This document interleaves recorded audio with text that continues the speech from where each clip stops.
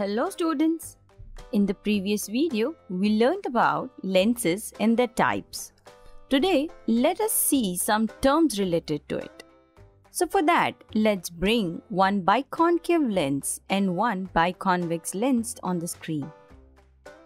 The principal axis is an imaginary line that passes through the center of curvature and the pole of the lens. Yes, this imaginary line passing from the center of the lens is the principal axis. Remember that this line is always perpendicular to the lens at its pole as well as its center like this. In other words, it is normal for a lens to be at its pole and optical center O.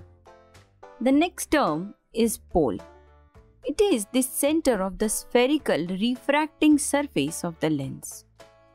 Yes, this surface where the light bends or it refracts is called the refracting surface for this lens. So there are two refracting surfaces, one this and the other one on the other side. The center point of the refracting surface of the lens is called pole, denoted by P. Remember, it lies on the surface of the lens and not inside the lens. Well, it is imaginary. It is also a point where this principal axis meets the surface of the lens. The next term is optical center O. It is the point at the center of the lens, or it is the point on principal axis that is located at the center inside the lens. Remember, the pole is on the surface of the lens, while optical center is inside the lens exactly in its center. Since this is the geometrical shape, the optical center is also the geometrical center of the lens. This vertical line that you see, which is passing through this optical center, is called the optical axis of the lens. So now let's move on to the next term, which is center of curvature C. We know that spherical lenses are made from spheres. And as we know, a lens has two spherical surfaces. So these two spherical surfaces form a part of sphere. And the center of these spheres is known as center of curvature. It is denoted as capital C. But wait, for lenses, we denote C as 2f, that is 2 times the focal length. Well, why? We will see it soon.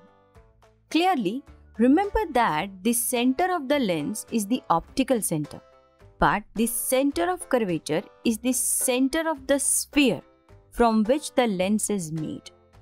So the next term is radius of curvature R. The distance between the optical center of the lens and center of curvature of the spherical lens is called the radius of curvature. It is also the radius of sphere from which lens is cut out or made. For small sized lenses, R is approximately double of focal length f. Thus, instead of calling this point as C, we call it as 2f in the lenses, which means that this distance between optical center O and point C is double the focal length, which is distance between O and point F. Next term is aperture A. The effective diameter of the circular outline of a spherical lens is called its aperture. Students, throughout this chapter, we shall confine our discussion to such lenses whose aperture is much less than their radius of curvature and whose two centers of curvature are equidistant from the optical center O, which also means that they are made from two equal-sized spheres. Such lenses are called thin lenses with small apertures. The next term is principal focus F. Let us now draw some additional parallel rays to this principal. Observe that these rays, after passing through the lens, bend in such a way that they meet at a single point on the other side of the lens. This point is called focus point. Now think, why is this happening? This is because we know that convex lens is a converging lens. Yes, and this is because we have seen its structure. And so it bends the light in such a way that it meets at a single point. We call this point the focal point of the lens. Now what about this diverging lens? Yes, we also know that concave lens is a diverging lens. So it bends light rays in such a way that they diverge from each other. This means they are moving away from each other and they are not going to meet anywhere soon. At least not on this side. This means there is no focal point here.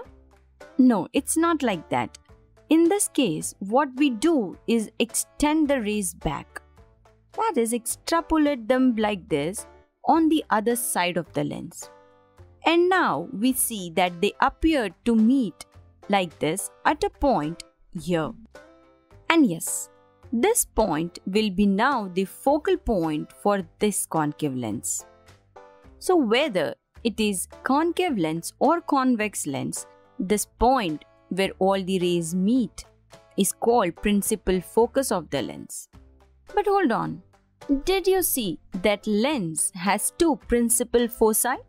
They are represented by f1 and f2. In contrast to mirror, which has always one principal focus point. And can you tell me why? It is because one surface of the mirror is always opaque. So principal focus is always on the one side of the mirror, which is not true for lens. It has principal focus points on both sides. So they are called as f1 and f2. Now the distance between the optical center and the principal focus of the lens is called the focal length of the lens. Note that for different lenses, this distance will be different. That means it depends on shape, size and curvature of the lens. The letter F, that is small f, is used to represent the focal length. Now the question is, how do we find this focal length for the lens? We will see that in our next video.